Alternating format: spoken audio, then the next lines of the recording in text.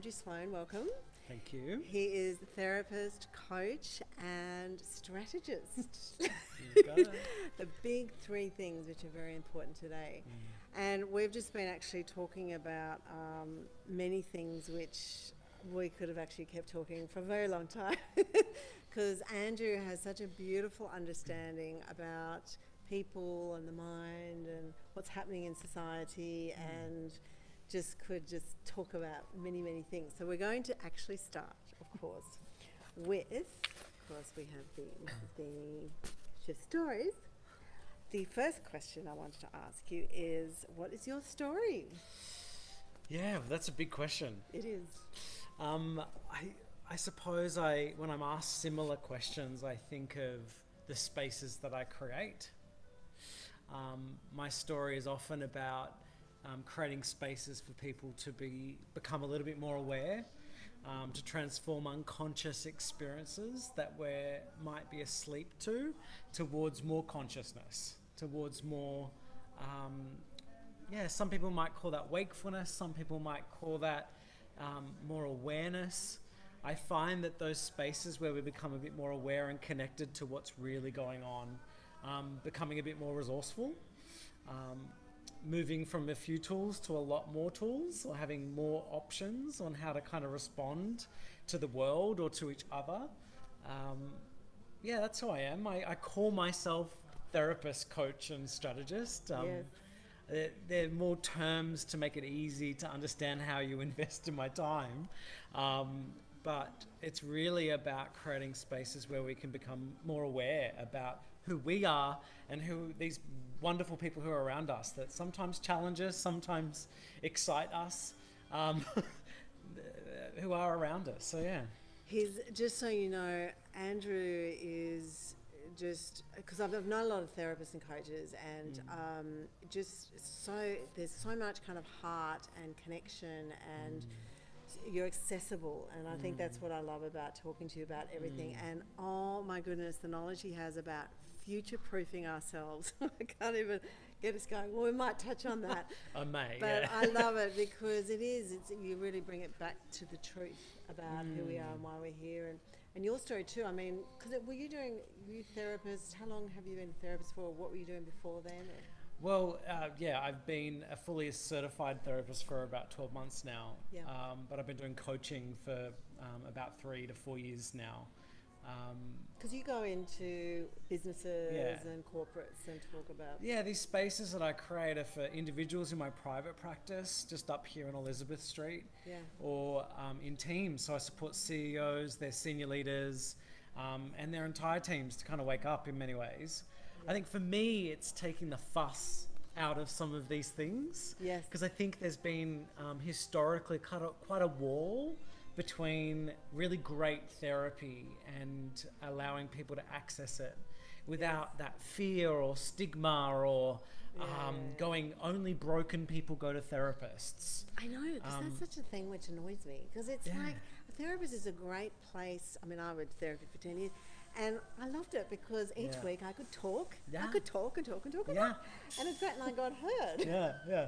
One of my clients said it's kind of like chiropractic for my brain. It's just like a realignment. It's a way of being self-reflected about what's happened in the past, integrating that into what's going on right now, and then starting to look forward as well. We kind of miss that part in some concepts of therapy. We definitely start to re-author a life, start to look forward a bit into the good stuff. Very important. Well, yes, it's a big question, I know, but thank you for sharing a little bit, because I wanted people to know who you are. And what's the best advice you've ever received? I think the best advice I have received and often give now is that success in life, the thing that you define as success, is always an inside job. I love that. So it is always a process of working within ourselves to unravel the complexity of who we are. Yeah. Because when we start to unravel that complexity of us, we start to then understand that everyone else is just as complex and just as, sometimes struggling, sometimes thumping and excited and loving life, but we end up, I think, becoming more self-aware we end up being more compassionate. Yes. And I think that's the thing, is that I know certainly for myself that there's that part of going, I'll just get all that right. And then when that's right, and you're trying to simplify things, but you kind of really are, we are complex beings, and it's never always right. You know, I often talk about, as a parent, I'd get everything going right, and then all of a sudden it all fall apart. But that was the nature. It wasn't like there's no point where it's all okay. It's actually, that's the rhythm of life. Yeah, absolutely. Yeah, beautiful, beautiful. Okay, and then what is spirituality for you? I read this question when you asked me to come on this evening, and I really love that question. In the past, spirituality meant a whole different thing to me. I've literally unearthed a new meaning of spirituality. Wow. I read this amazing book by Dan Millman, and it's called The Laws of the Spirit, and it was the first book that I read, which was of another sort of dimension and weird, and could be seen as a bit esoteric, or and I was just so absorbed. He tells this story of a parable of a man walking through the woods, and it ends with this concept of a billion eyes peering out of one soul. And for me, that is spirituality right now. That where I have become closer to myself, I have actually come closer to others. And there's this whole kind of premise in the world right now around that one consciousness, and I think there's some sort of weight to that. I think we are all interconnected in a bizarre way. I think as I become more self-aware, I become more self-aware of others. And for me, it's that understanding of the unknown and a little bit of mystery and resting in that unknown where I find my current spirituality. Yeah, beautiful. I find that in the here and now in many ways, you know, kind of decluttering my thinking and my body in a way that I can be a little bit grounded. I feel more resourceful. I feel more connected to myself and others. And that's helpful to my work, but it's also, I think, helpful to my personal relationships, my everything, all of the above. Because it's interesting, the whole idea around, I love that thinking around the space when you're meditating. It's actually the space in between the thoughts where that power and magic happens, which I love as well. But you also mentioned, I think earlier tonight, we were chatting around that work is about value-based. It's changed its thinking around.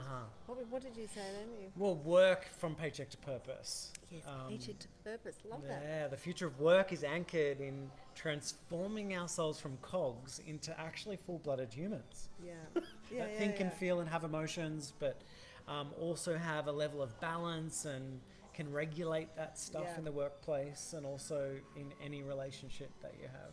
And that waking up that you're talking about, the spirituality, is all that process, because I think it is happening on a conscious level everywhere.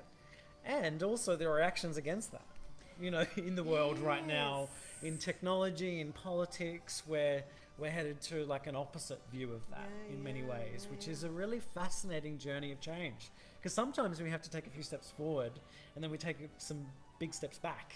Because that's the thing about the shadow and light. So the more light, the more shadow is going to come up to oppose. And interesting future. I love that. Yes. Thank you. And then question number 4 is, what's the tool that you use for challenges? Challenges, yes. I use, I started using this tool many years ago when I started my therapy and coaching journey with my therapist and coach. And it's Clifton Strengths Finder. And a lot of businesses in large corporates are using it, but we're actually using it in one-to-one therapeutic and coaching relationships, and I'm using it in organizations of 40 plus. Oh, wow. I was actually in a large tech multinational the other week using the same tool. Wow. It's a beautiful tool which unearths natural patterns of thinking, feeling, and behaving. One of the talents is actually connectedness, which is this strength or this talent around understanding the interconnection to all humankind, which matches to my spirituality. It's quite high in my themes. And unpacking your natural ways of thinking, feeling, and behaving unearths 2 things. One, which is your natural capability, the goodness, the stuff that you're naturally great at. it also brings up your challenges. Yeah. And I have a current hypothesis around weaknesses, Yep. which is that they're just overplayed strengths. Oh, I love that. Yeah. Or strengths that I have laid dormant for whatever reason. Yeah. I may have been told as a kid that that wasn't appropriate for my gender or my age. And so I may have shelved it a little bit. So it may represent a challenge for me where my energy's drained or my relationships break down or I'm being ineffective to reaching my goals or my ambitions.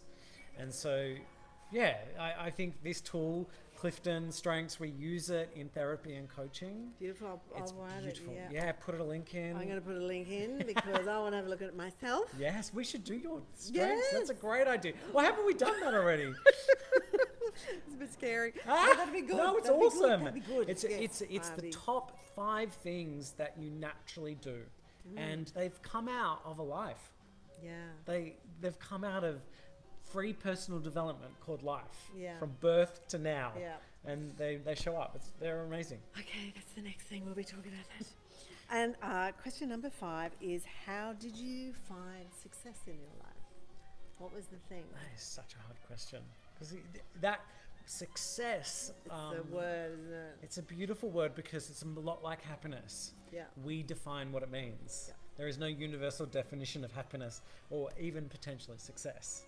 My success right now is probably sitting here with you in many ways. No, yeah. Well, because I find myself in a space where I've come to know a few things about change, about working through hard things, working on great things, of kind of supporting people, but also through the pursuit of supporting myself.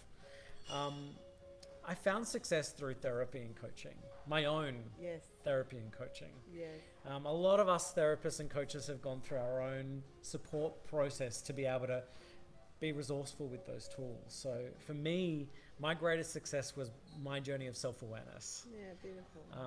It was found in my top 5 strengths. As soon as I got my talents from Clifton Strengths, I woke up to why I was pissed off, why I was frustrated and angry with the people around me in my workplace. I could actually rest inside of myself for the first time, because this weird, overly strategic person who loved creating new relationships, who loved activating new ideas and communicating their power to the world, which I couldn't do that in a large corporate because they thought I was bonkers. They thought I was mad. They really did. And so as soon as I could understand why I was the way I was, I started to understand my okayness. Yeah, yeah. So it is that finding that thing of going, God, it's okay that I have those things. Yeah. And it is what you're saying. It's like those weaknesses, which I often talk about, that we've talked about, is that the bits that we don't like can often turn out to be our gold. And I love that you found that through that. I totally did. And through a therapeutic discussion, Yes, you know, and looking at the hard stuff is good. And it allowed me to find success. That's the thing you have to see. Looking at the hard stuff is a good thing. It is hard though, because It it's is hard. But Yeah. and the thing is that sometimes though, which I know, God, you know, this is that we think it's harder. Yeah. Harder is actually the resistance to it is the worst part, because you know once you get into it, you go, oh, actually it's not too bad, or look what I've come out the other end. So many times a client will sit in front of me and they've tried to cancel a few times because of the tension in showing up. Imagine. They sit down and they go, I don't know where to begin. I'm like, I know. How do you start to talk about a life? How do you start to talk about the wonder of humanity in you? That's a really hard thing to start to talk about. They finish the first session and they go, oh my gosh, that was so great to just talk about it. Like all they did was share the story in the first session, but they feel this sense of relief that it is valid. Their story is valid, you know? Facing things. No, I love that. See, go for it. If you're thinking about it, go and do it. Go and do this, man. Anyway, because I love them. Okay, so here we are. Teach me something new. Oh, God. What are you going to teach me? A lot of my thinking right now is around the future. Oh, yes. Teach me something. Tell me. So I'm thinking about 2035, where computers are literally forecasted to think and feel like humans. So it's the movement from I want that Yes. to I know I want that. And I'm pondering and I'm constantly thinking for my clients in businesses and teams, how do we need to cultivate ourselves to get ready for that future where we have computing power that has sentience or emotional intelligence, can talk us through feelings and encourage us to kind of get back in touch with our humanity in many ways, I think. See, that's really, like, that freaks me out, really. It freaks a lot of people out. I go, so I think someone explained to me the other day that AI is about, it's not even a programmed thing. It is like a new being that is really making decisions based on... We're building digital neural networks. So the neural network in your brain right now has 100 billion neurons. The current level of neural networks is 1 billion neurons. So we've got a while to go. But we're making advances. So this is a computer that can reference its own information and make decisions off the back of it. So the technology is important. AI is important to talk about. And we lots of people are understanding all of the dimensions of it. For me, in my world, I'm going, how can you become more self-aware, more in tune with the humanity within you and outside of you? Yeah. How can you lay down some of the things that aren't serving you, that aren't moving you forward? How can you move from being a cog in a machine in a team, or even as an employer supporting cogs in machines, towards purpose, towards supporting lives, humanity in your businesses? It's shifting, literally shifting people from, in leadership, just being bosses, telling people what to do, to actually asking what they need. We have all of the world's knowledge and wisdom, maybe not wisdom, but knowledge at our fingertips. Now we need to show up in a different way. Yeah. We need to show up in a human, vulnerable way in many ways. Our whole culture, our whole society has changed rapidly since Facebook was born.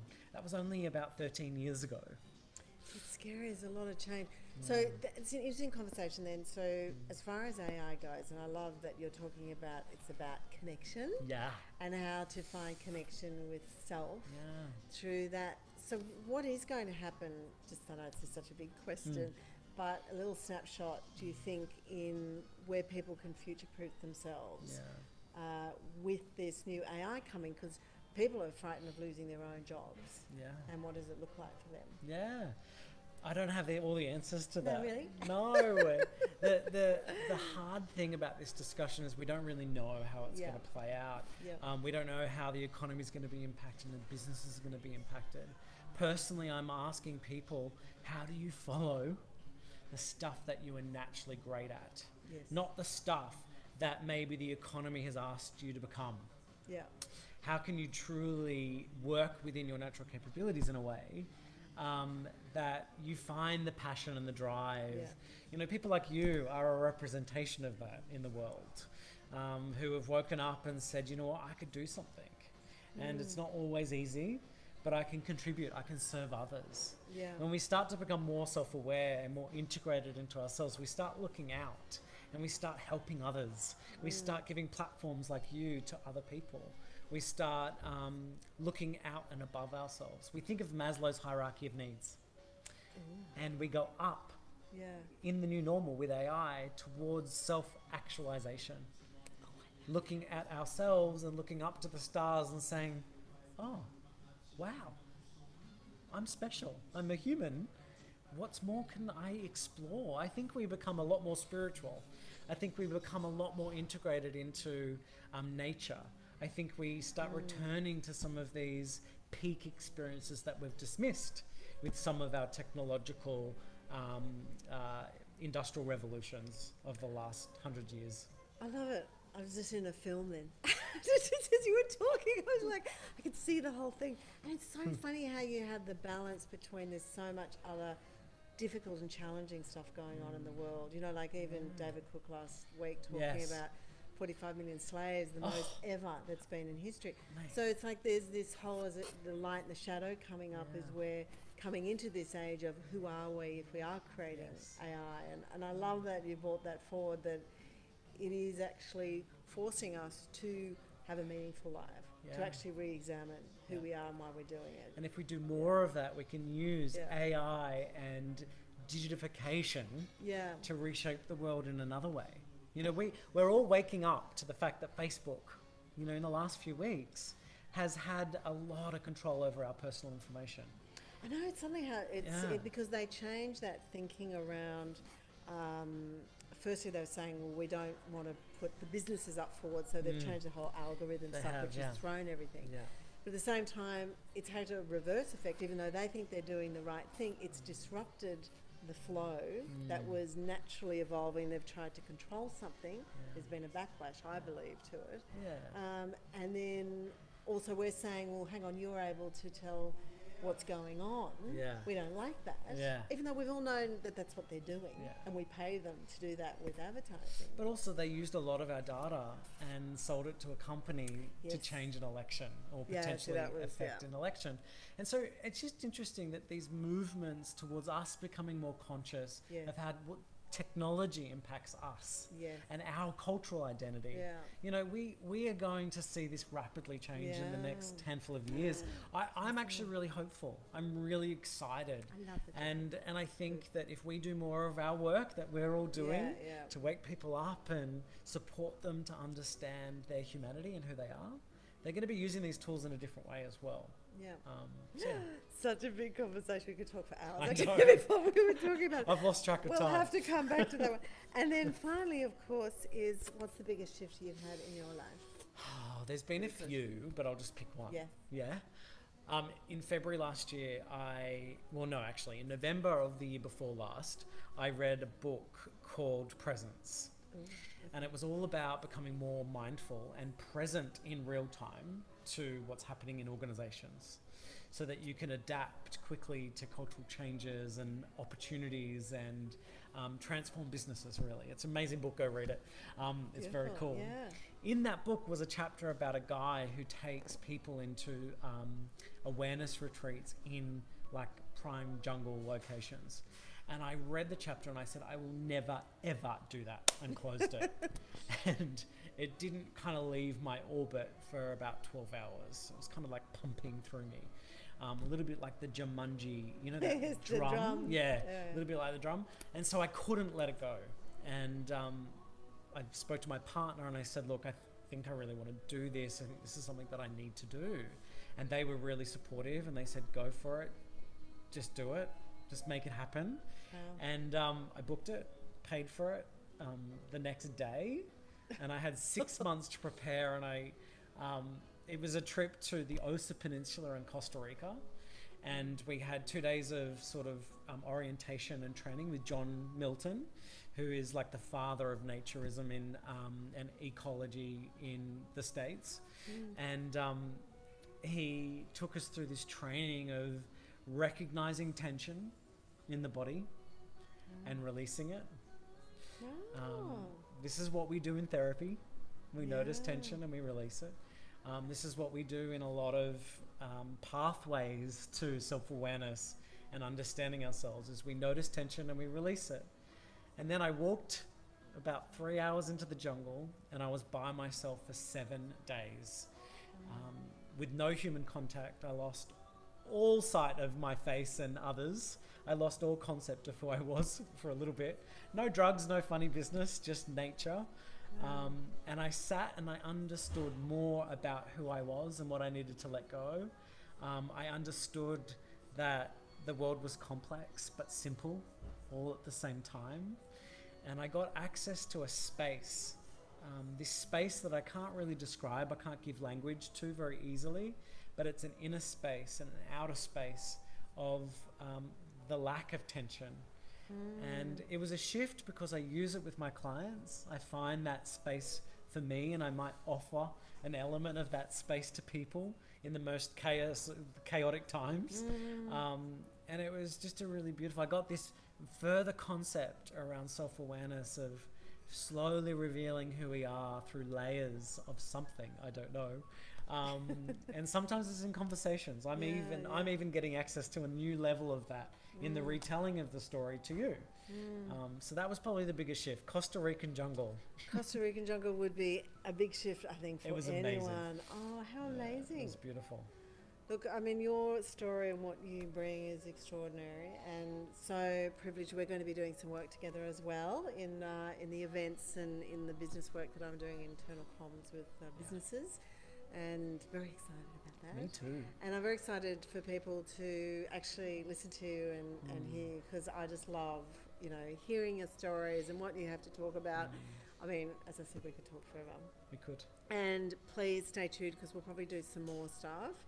And if you want to check out Andrew's site, go to andrewsloan.com.au and we'll put the link as well below. We're going to have this up on iTunes and Facebook when I upload it, and on the site. Thank you. Thank you. And I hope you've got a shift. I've certainly had a shift out of listening to you talk tonight, so I'm very privileged to have that. Thank you. And have a great night, everyone. Good night.